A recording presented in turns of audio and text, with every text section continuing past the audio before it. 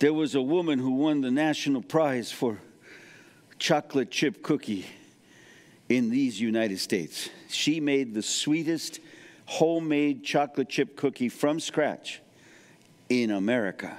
I was driving through Alabama one night. It must have been 2 in the morning. I'm listening to her being interviewed on the radio. And they were just given a block of raw bitter chocolate and flour and all these ingredients. Everybody received the same thing, and they were given so much time, and everyone made their chocolate chip cookie. But hers was a chocolate chunk cookie. I need to find this sister in fellowship with her. I need to have a very large glass of cold milk with me so that we can pray properly before I dive into one of those chocolate chunk cookies. They're thick. They were bread-like. And the reason why the judges went crazy is that as they bit it, it melted in your mouth, both the cookie and the chocolate.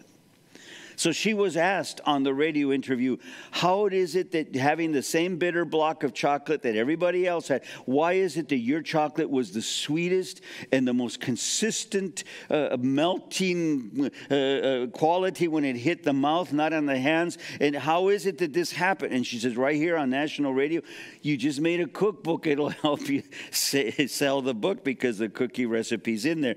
And she says, well, the secret was when I melted the chocolate, when I added the sugars and the butters and other things that I throw into my chocolate. She says, the last thing was a pinch of salt. The radio interviewer said, why salt? She says, the salt does 2 things. It inhibits the bitterness and accentuates the sweetness.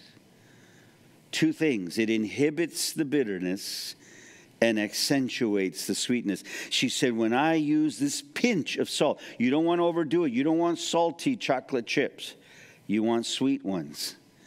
And so you see, my brothers and sisters, that's how God's people can be. Our lives in serving others and ministering to others and then sharing to them why we live this way can inhibit the bitterness in someone's life and accentuate the sweetness of Jesus to them. Salt is powerful.